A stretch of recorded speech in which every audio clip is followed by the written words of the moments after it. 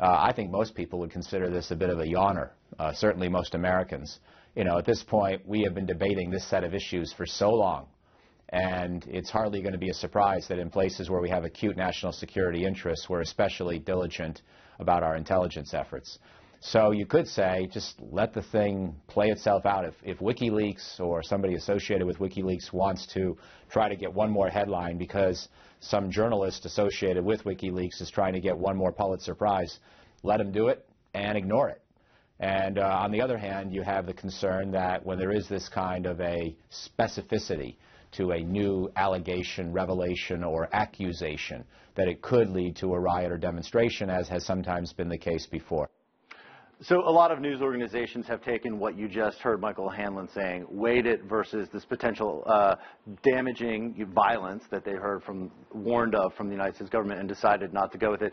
We still don't know how many more documents Snowden has out there, how many more of these stories there are. So we could hear more of these debates playing out as they get deeper into this trove of Snowden documents. It seems like it's just been drip, drip, drip.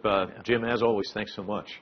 The discussions on whether to release the name of the country took place at WikiLeaks up until the moment Julian Assange posted it on the WikiLeaks website. Anna Naidu, host of CCTV's The Heat, talked exclusively with a WikiLeaks representative about this decision.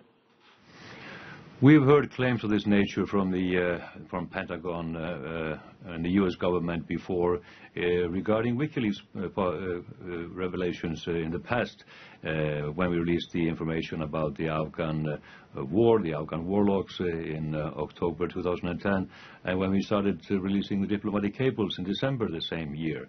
It was claimed that we would and might already have blood on our hands, quote unquote.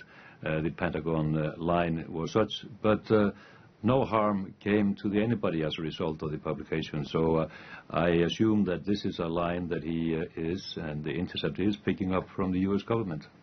Has WikiLeaks been in touch with the U.S. government at all before it released the name of the country?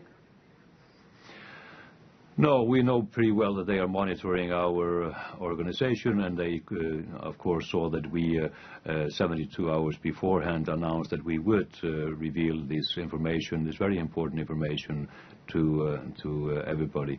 So they knew well beforehand that we would do so, and they would have known, of course, for a year that this information was in the hands of journalists coming from Edward Snowden.